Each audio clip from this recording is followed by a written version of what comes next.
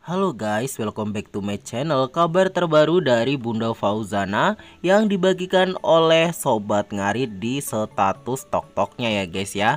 Di dalam video tersebut Bunda Fauzana tampak sedang bernyanyi-nyanyi ria ya guys.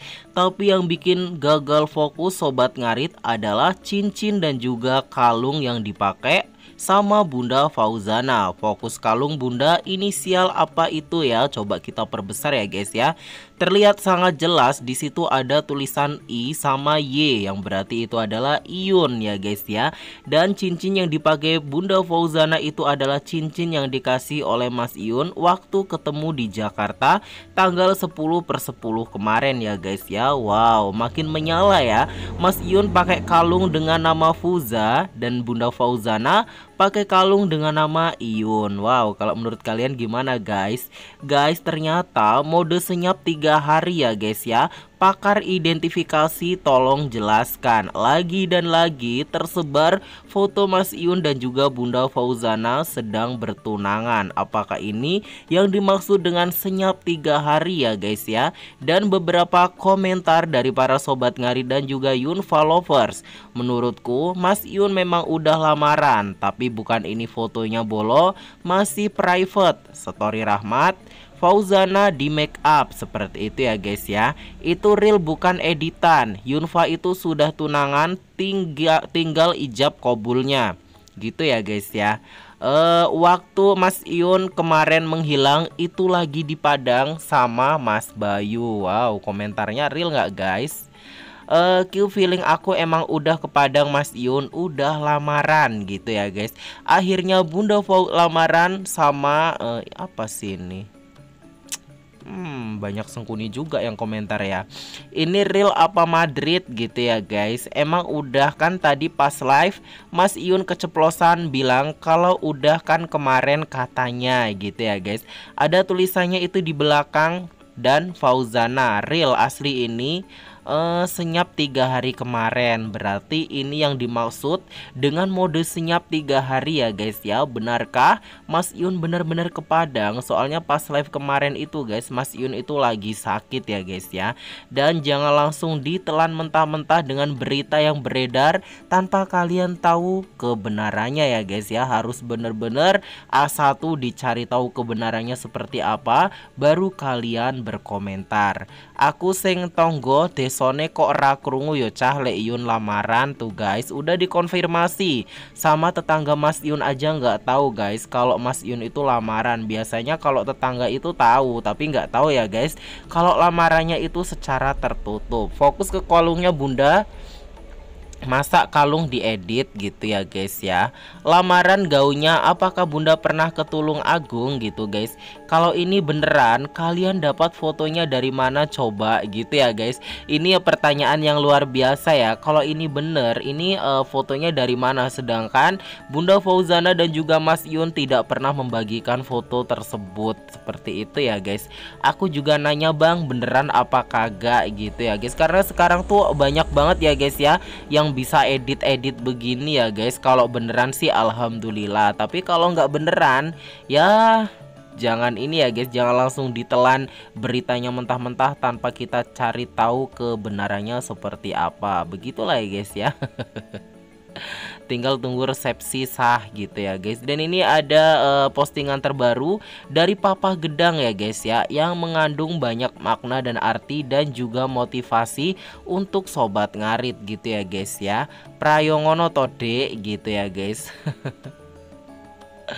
Ini postingan 3 jam yang lalu ya guys. Disukain lebih dari 21.000 orang dan dikomentarin lebih dari 1.000 orang. Di dalam captionnya, yo bener rupaku koyo tap-tapan uli gardan. Waduh, neng orang mergo ra iso maca tapi nyatane sapiku karo hayangmu ae perawatane saulan sik larang sapiku. Wow, berarti ini ya guys ya, sapinya itu bener-bener mahal ya perawatannya ya.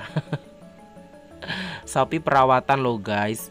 Yo bener rupaku koyo tap-tapan uli gardan neng ora mergo ra iso maca tapi nyatane aib nyatane sapiku karo hayangmu ae perawatane saulan sik larang sapiku. Kira-kira berapa guys kalau perawatan sapi? Mungkin kalau pakannya itu nggak ngarit sendiri ya guys, apa beli gitu ya.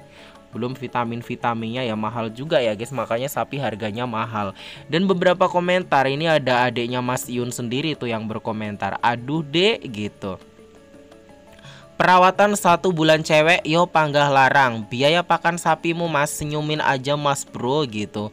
Wong karo makme wong larang makme sapine. Wah berapa guys kira-kira, coba kalian tebak guys.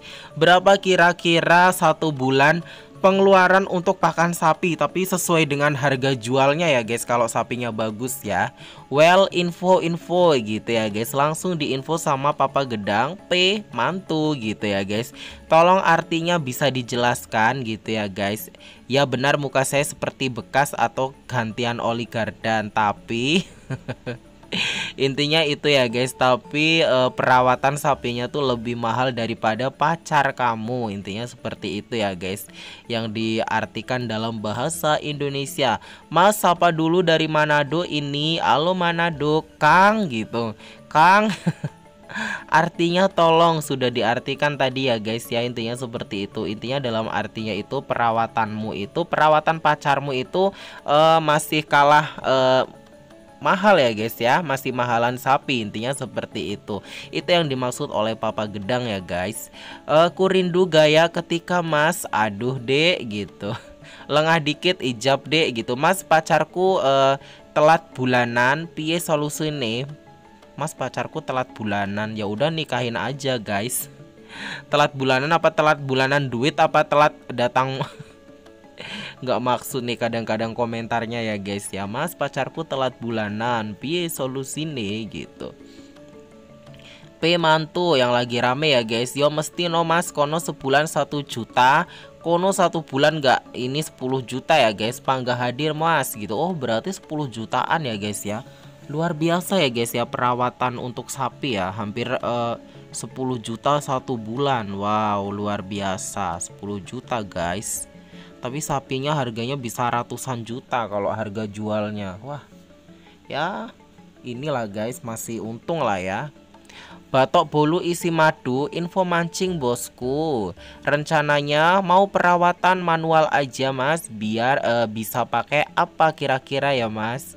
Biasanya kalau bikin VT nggak lama bakalan live gitu ya guys. Untuk hari ini Papa Gedang kayaknya belum live ya guys. Kalau nggak siang harinya biasanya malam ya guys ya Papa Gedang ya. Terbiasanya seperti itu sih.